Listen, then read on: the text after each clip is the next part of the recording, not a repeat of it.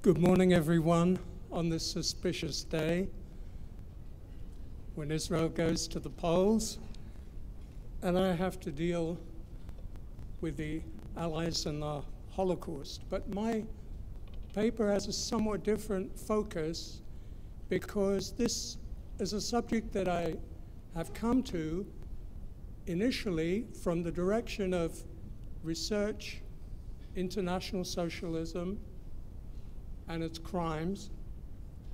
And 30 years ago, I published a book called in English, Hitler's Apocalypse, in which I had to deal for the first time with one of the core issues that I want to examine today, namely the underlying ideology of anti-Semitism, which inspired Hitler and the Nazi regime. And I think it's essential to grasp some fundamentals about this issue before we come to the question of how, in particular, the three leading Allied statesmen during World War II responded to the plight of the Jews. And I will come to them subsequently. The first point I'd like to make regarding Hitler and his concept of the Jewish question is that, in contrast to all the other main protagonists, and this is a huge difference, from the outset of his political career, he saw the struggle or the war against the Jews as an absolute core element of his worldview. It was, in fact, as he constantly called it in German, a Weltanschauungskampf, a struggle of worldviews. This is not a simple, straightforward case of xenophobia, not even of racism or biological racism. It's not simply an offshoot of German ultranationalism, as it was often mistakenly perceived in the West. I think Hitler's anti-Semitism and that of the leading cadre of the National Socialist movement in Germany really was something else. And that from the outset, it was an entire philosophy of history, of society, of culture, with, of course, very concrete political implications. The Jews were literally perceived, and this is something that I don't think any of the other leaders in World War II could ever possibly grasp. It was actually perceived as being the key to the outcome of history and the battle of civilization. It was an existential struggle for Hitler. It represented, the Jewish question represented the most fundamental ontological anxiety of the German people. That was the take on it. And I don't think it ever deviated at any point. So the enemy was defined as world Jewry. That too is important. Das Weltjudentum. And this world Jewry included, therefore, the dispersed, the worldwide Jewish people, went far beyond the Jews of Germany. That was always clear and should have been clear from the beginning. But it had a much more far-reaching, seemingly abstract, metaphysical element almost. because Jews, Judaism, Jewishness, everything that included the word Jüdisch was at the same time a symbol and a metaphor and a code for all other enemies, not just of Hitler and the Nazi movement, but of Germany, of Europe, of the white race. Almost everything that goes under the heading of liberalism, of parliamentarism, bourgeois democracy, of course, Marxism, pacifism, humanitarian concerns, and Judeo-Christianity. So this is the meaning of the struggle against the Jews, which I don't think that Churchill, Roosevelt, Stalin, let alone many of the other heads of state or decision makers, really could get their hands around. This is operating at a different level of categories altogether.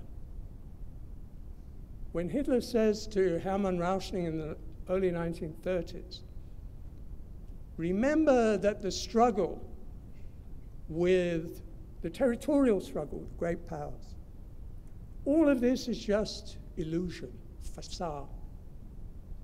Because behind England, behind America, behind France, stands Israel.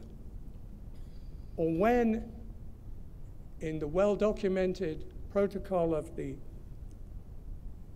meeting between Hitler and Haj Amin al-Husseini, leader of the Palestine Arab National Movement, at the end of November 1941, he repeats in slightly different language the same idea. He's deadly serious about it. That is actually his worldview. He says seemingly, outwardly, this world war is a struggle between the capitalism of England and the communism of the Soviet Union on one side and the National Socialists, we, on the other side. But that's not so. That's superficial. The real Weltanschauungskampf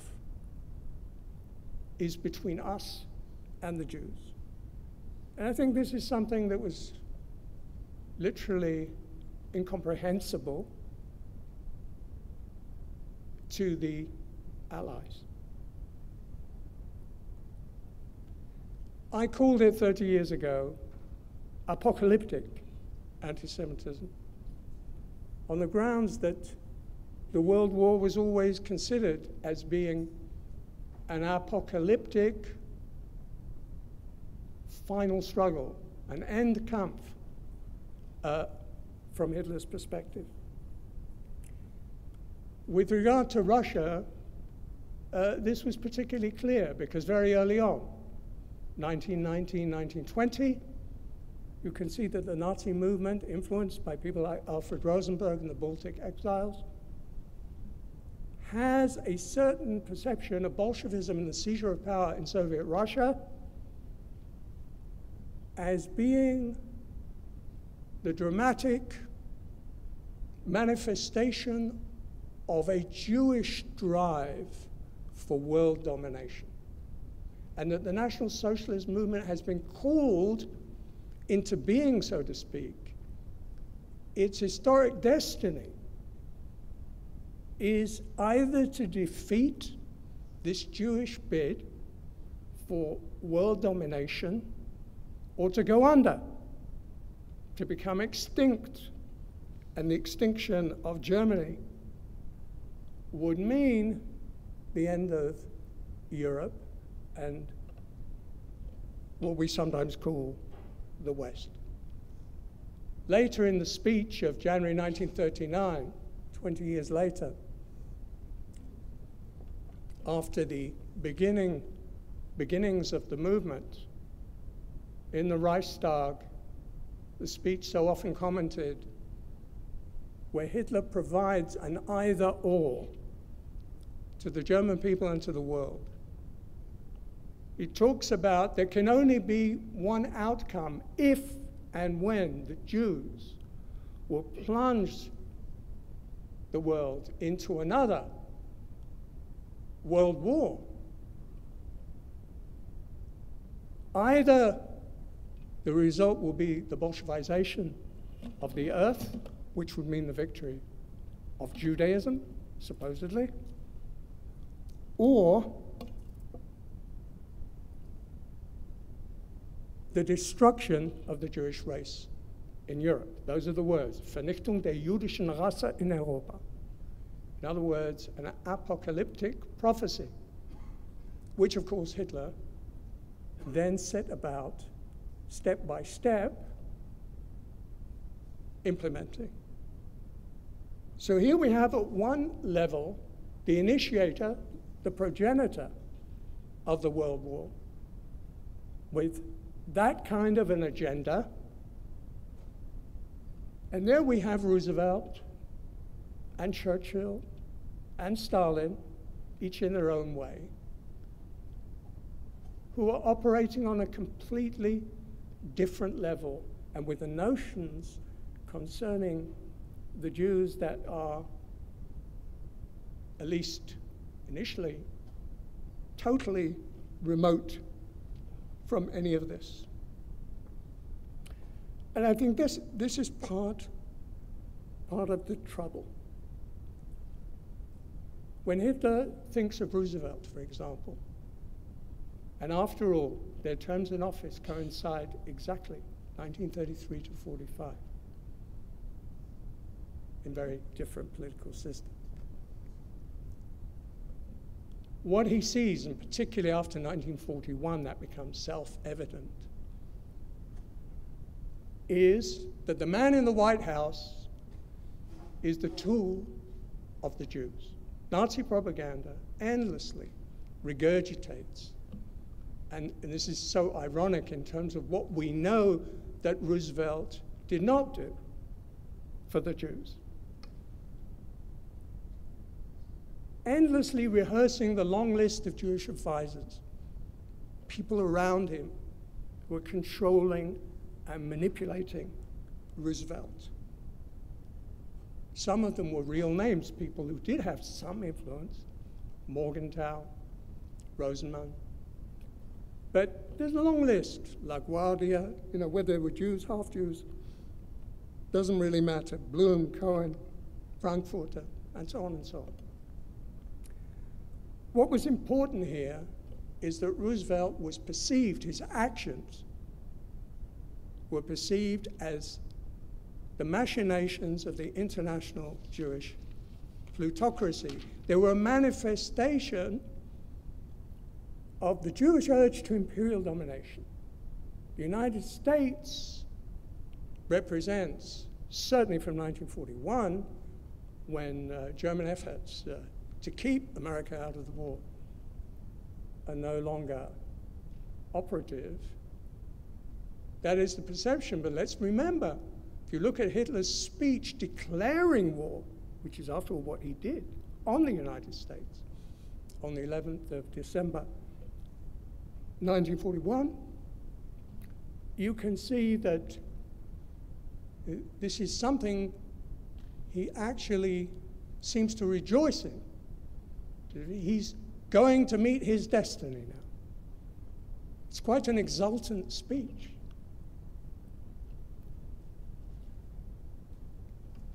And this line about the United States, but also Great Britain, as being essentially the straw men of the Jews in their drive to secure and achieve world domination. That is echoed and repeated word for word in Arabic on Berlin radio over 4 years by Haj Amin and other leading propagandists of Arab nationalism. Word for word. Same perception, same categories.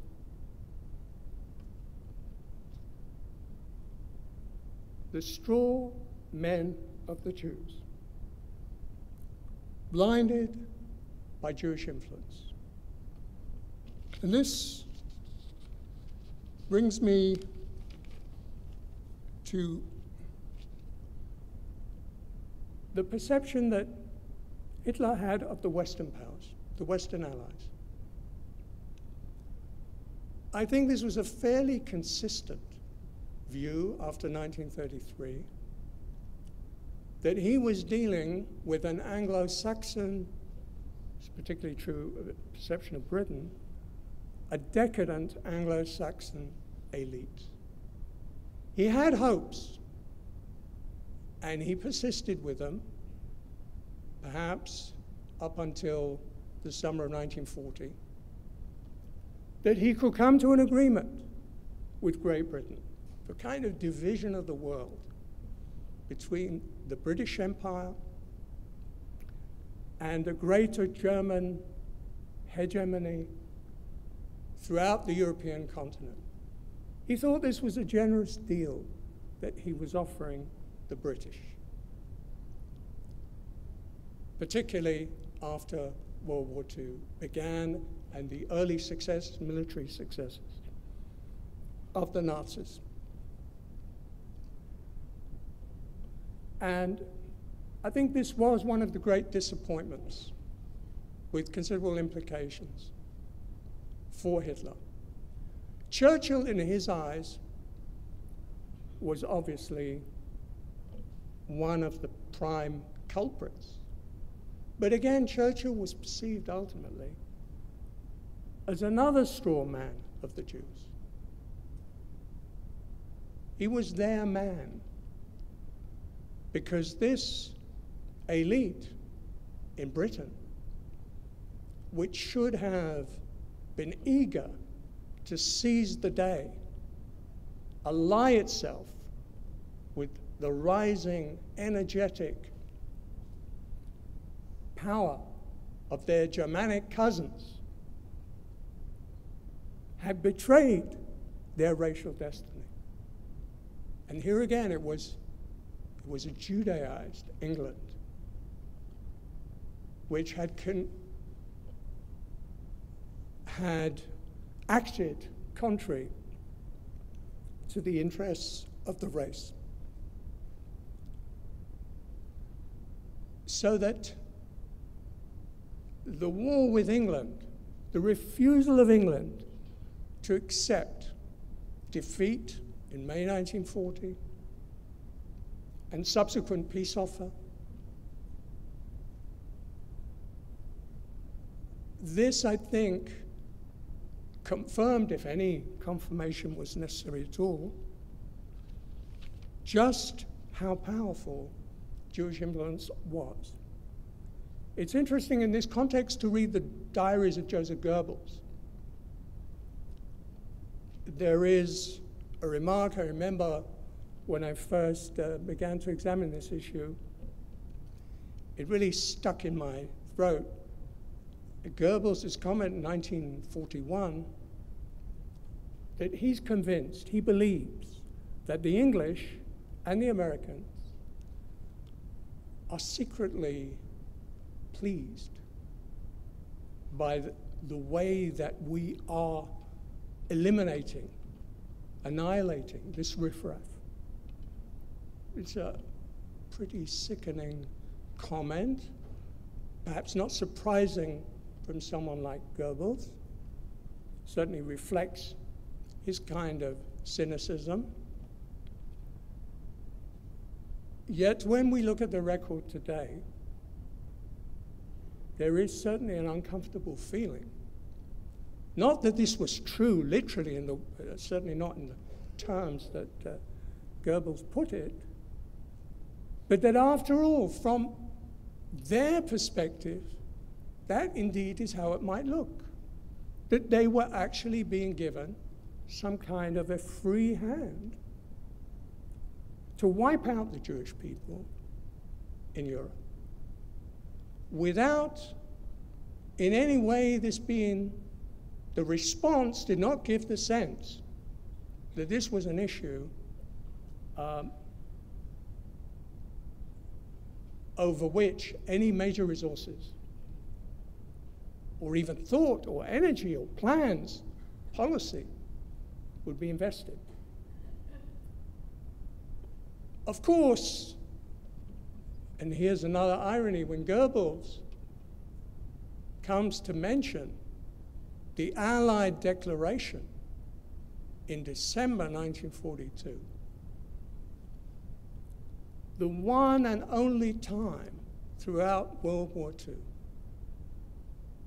that the Allies make a very public statement of some real import, acknowledging what today we would call the final solution, of course not in all its details, what was known then, but it's quite clear, even from that declaration with all its omissions, it's clear enough that the Germans have embarked upon a planned, systematic program of annihilating the Jews of Europe, of assembling them from different countries, bringing them to Poland.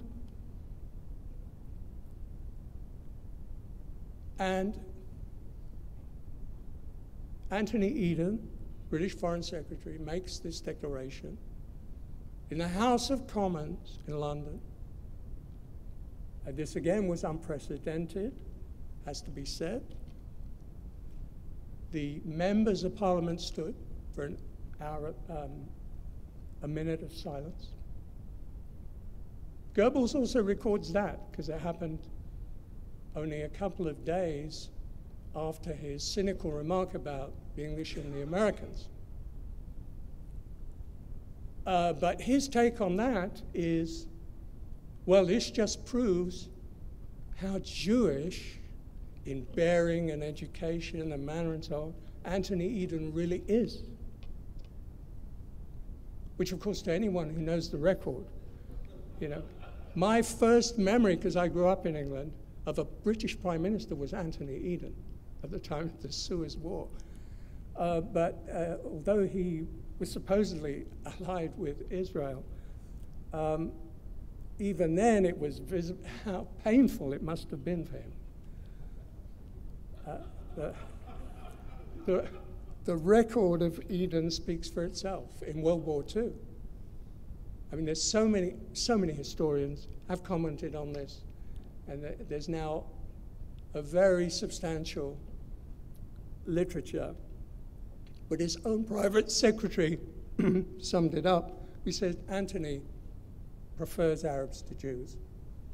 There was nothing to be done about that. But his anti-Zionism, as we would say today, was rock solid. Nothing could penetrate it.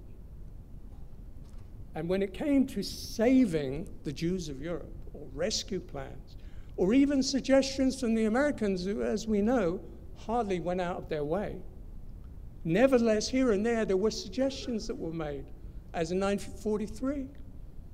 How about doing something for the Jews of Southeast Europe? Perhaps facilitating some kind of deal regarding Palestine. Eden, so-called Jewish Eden, who was really very aristocratic, kind of anti-Semite of the upper class mold, sophisticated. Eden came out with the usual guff, yeah, if you're familiar with that British term.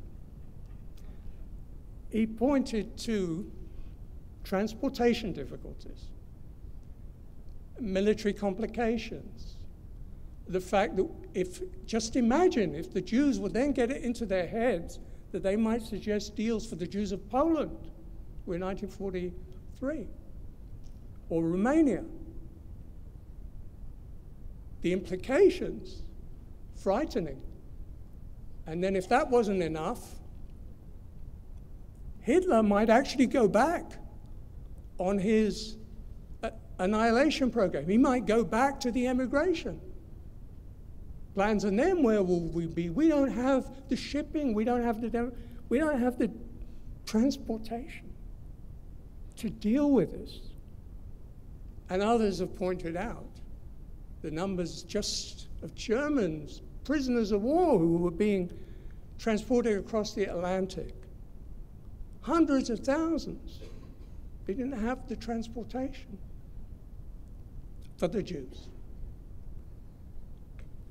So on the one hand, we have the Nazis who think that Eden, like Churchill, is another straw man of the Jews. And there we have Eden doing his damn best to delay, to extricate his country from any embarrassing responsibilities.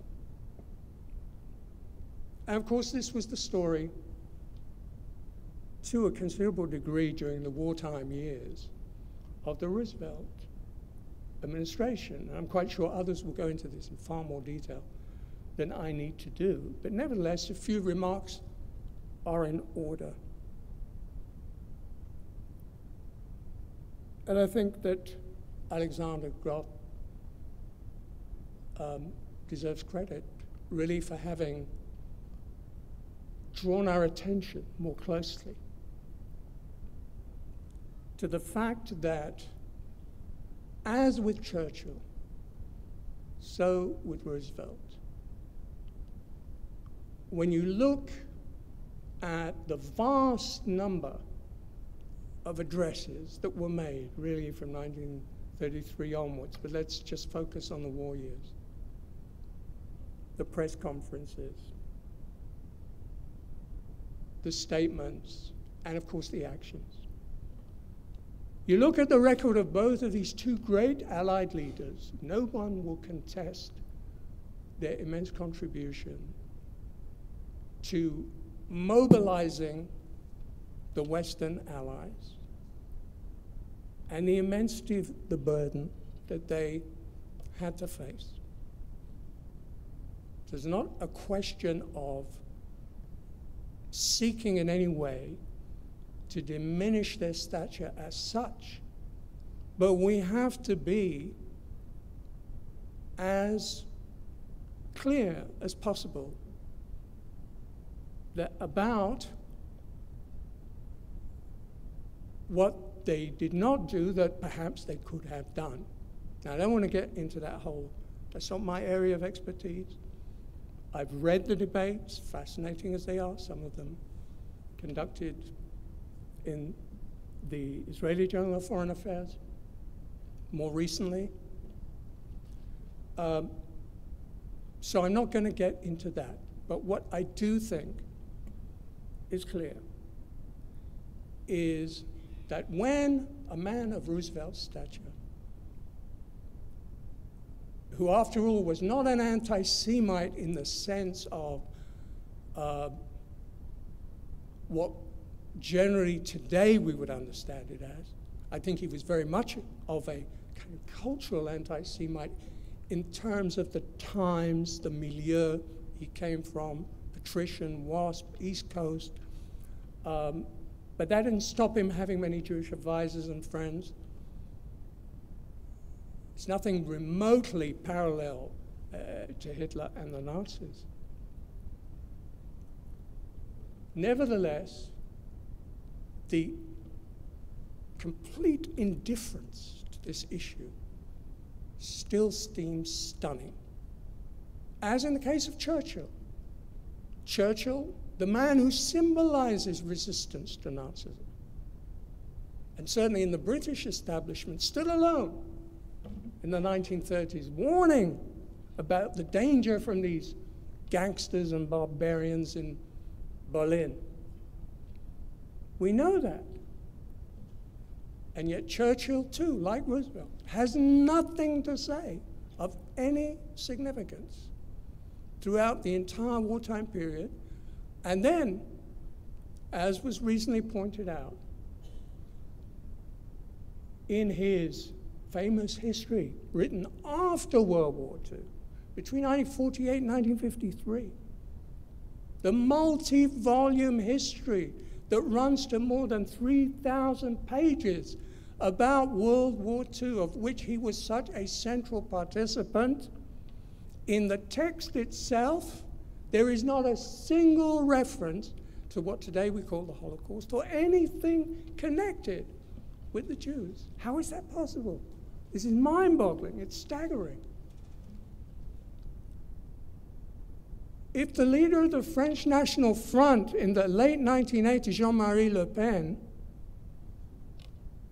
could be attacked, as he was, relentlessly, even to this day, for having said that what happened to the Jews in World War II was just a detail, un petit détail dans l'histoire de la Deuxième Guerre mondiale. Well, Winston Churchill, the heroic Churchill, didn't even consider it un petit détail. This is, if we want to be charitable, a stunning case of amnesia. It certainly raises questions. And this from a friend of the Jews. Some people would say a passionate Zionist, others would question that, but certainly a Zionist of a kind, sometimes quite enthusiastic. This is so problematic. And we have to face the really terrifying reality that on the one hand, we have a Hitler surrounded by his entourage, totally dedicated, certainly from 1941, to the mass annihilation of the Jews of Europe, single-mindedly, relentlessly, mobilizing German resources, the resources of Europe, and all his collaborators and allies in this goal. And on the other hand, we have people whose determination certainly to bring him down cannot be questioned, but for whom this same question of the Jews is so totally marginal, something to be avoided, embarrassing, awkward. And this brings me to Stalin.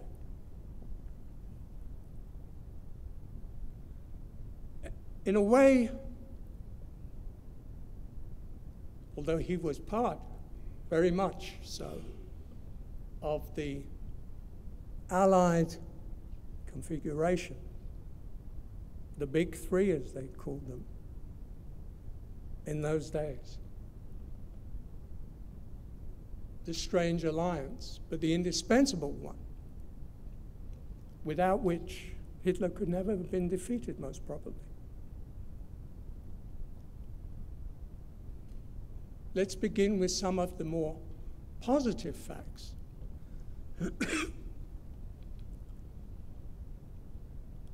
There's no question, I think all historians of the Second World War would agree, that it was the Red Army, under Stalin's leadership. He was very much involved, despite the atrocious mistakes that he made early on, and his almost unbelievable trust and confidence that Hitler was a man of his word, who would never attack the USSR. Once Stalin recovers, He is intensely involved. The Red Army unquestionably breaks the back of the German military juggernaut. There's no comparison. I won't go through it now because it's not really relevant to our issue directly, but the number of divisions at any point after June 1941 that the Wehrmacht had to face on the Eastern Front were incomparably larger. And certainly in the early phase, before the Allies get a foothold in Europe, they are facing very light forces in comparison. Germany has to fight this war essentially on the Eastern Front, and its casualties are huge from the beginning, as of course are the Russian, Soviet ones.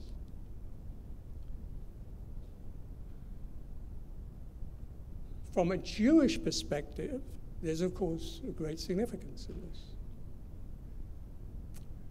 The Western Allies are always saying, in response to Jewish pressure and requests for help, assistance of some kind, there's only one way to win the war. And nothing else really should interfere with that. I won't go into what I think is a very feeble rationalization, even though it had some truth. Obviously it had some truth. Because it's not one or the other, 100% of this and 0 of that. Of course you have to win the war. Of course that's the priority. Doesn't mean that everything else has to be ignored. But let that go. Because the Soviet armies are the ones that are fighting the Germans in huge battles, never seen before in the history of the world, in areas where, of course, the Jewish populations have been concentrated, Eastern Europe, and on the territory of the Soviet Union. In terms of winning the war and saving the Jews, the advance of the Red Army is important. I wouldn't be standing here today if that were not so. My parents were Polish refugees who fled on the first day of the war from Krakow, eastwards. And from that point on, they found themselves under Soviet rule for the next 7 years. And I was born in Kazakhstan. And I'm only here today because the Germans never were able to defeat the Red Army at Stalingrad. That was the single most important battle of World War II. There were many important battles. But that really was the turning point. With all due credit to El Alamein, and it was important, Stalingrad. And then the greatest tank battle in history, Kursk, 1943. So that's why I'm here today. And of course, for anyone familiar just a little bit with the history of Stalinism, the bitter ironies are almost endless. And of course, the Red Army liberated the death camps in the East.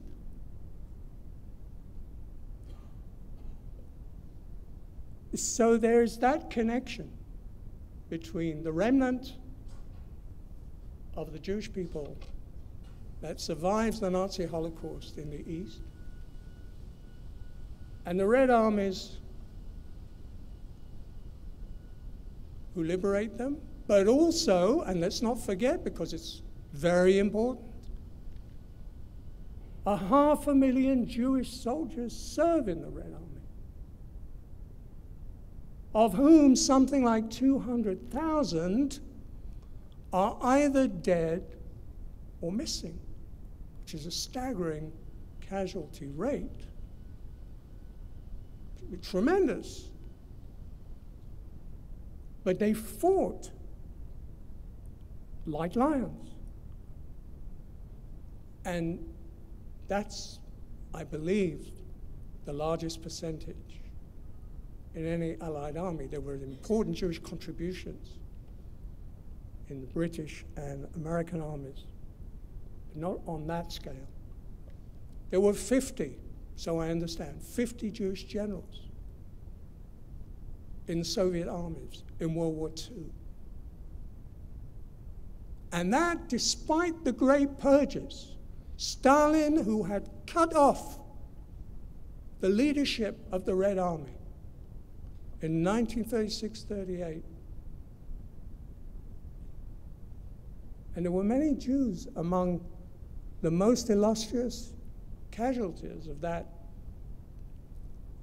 action, which of course had devastating consequences for a number of years for the performance of the Red Army, as we can see what happened in Finland, and we can see in the early phases of World War II, faced with Nazi Germany.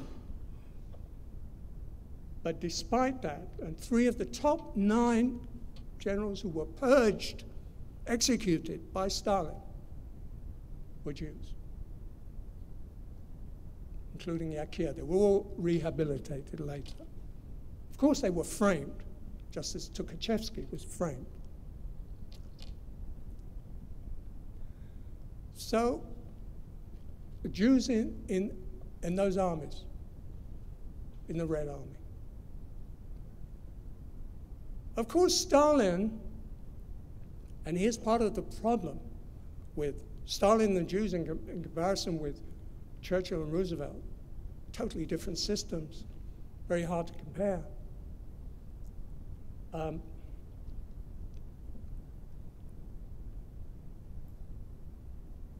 Stalin unquestionably really was an anti-Semite. But having said that, well, hasn't said very much. What kind of an anti-Semite? Very hard to define. So many apparent contradictions. I can go back into his history as an early Marxist theoretician and what he wrote about the Jews, although it's interesting. But I will start where I think we can't avoid starting. In his struggle for power in the 1920s, his leading opponent was, of course, Leon Trotsky, Leon Davidovich Bronstein Trotsky.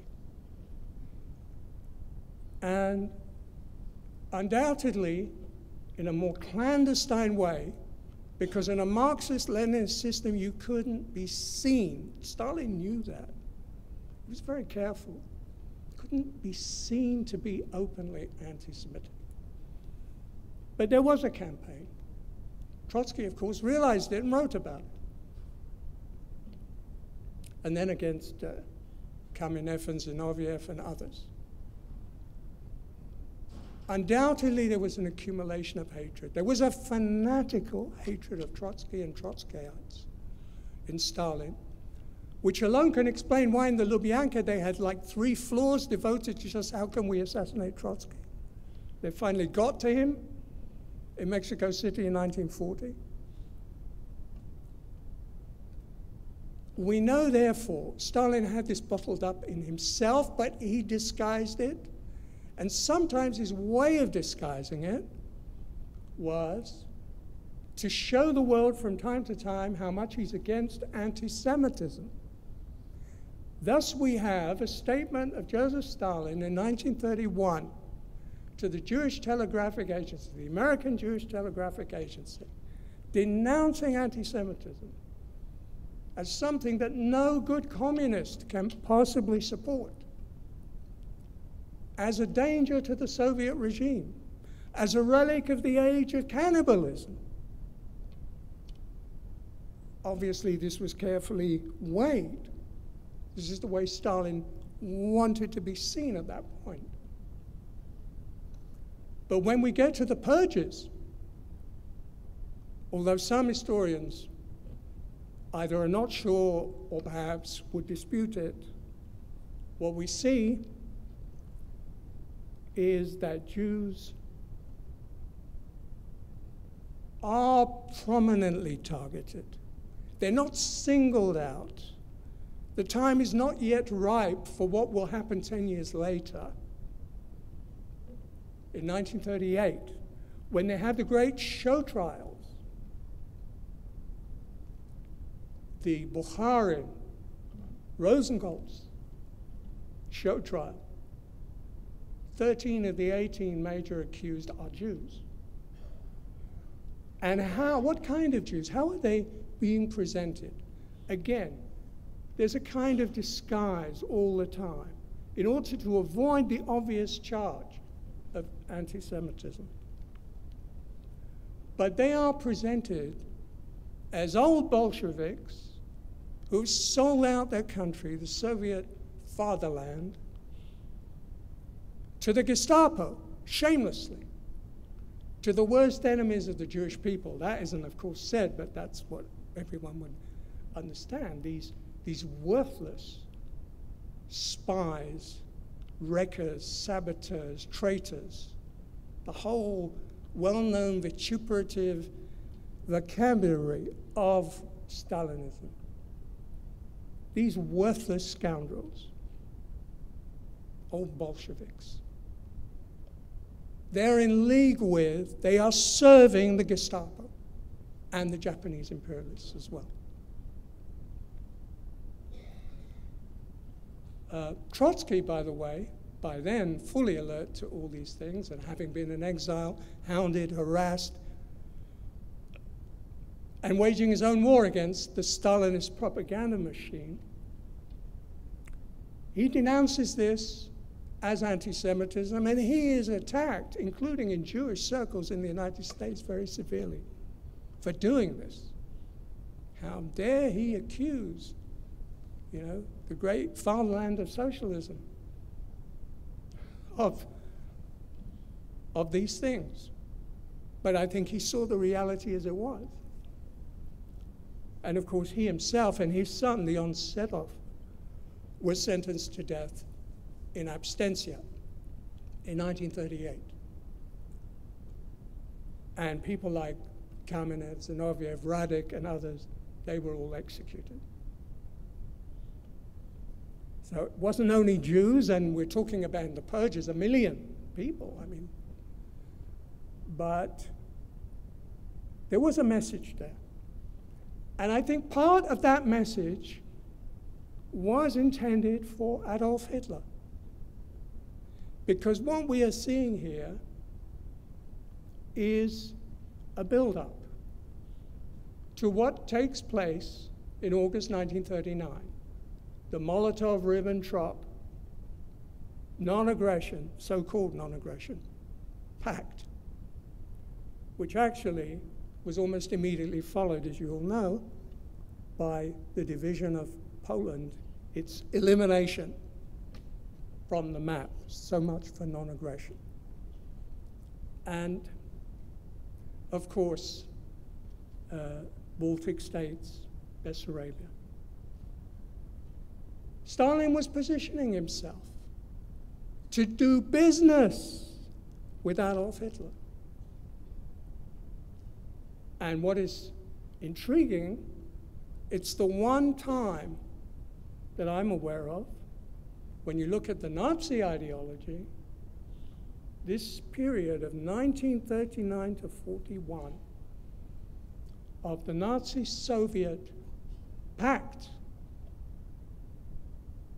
which had it been maintained, frankly, I don't see how the control, the German control of Europe, could ever have been undone. But it wasn't. And Hitler broke it. Stalin was ready to be faithful to the end, to his side of the bargain.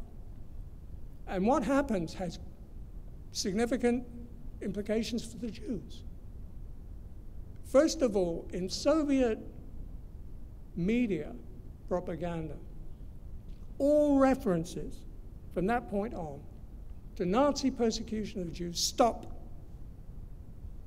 They had reported, particularly in 1938, when Germany annexes Austria and the Sudetenland,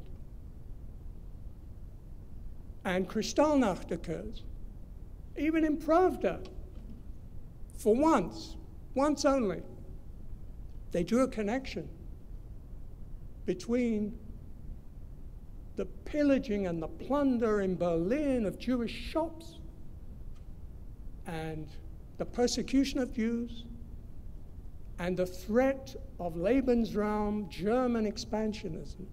It's the only time they drew that parallel before the Nazi invasion of the USSR. But then silence, which of course is dramatic for the Jews living on Soviet territory, who have no real access or knowledge of what awaits them, of what has been happening since the outbreak of the war in terms of what the Nazis are doing in Eastern Europe.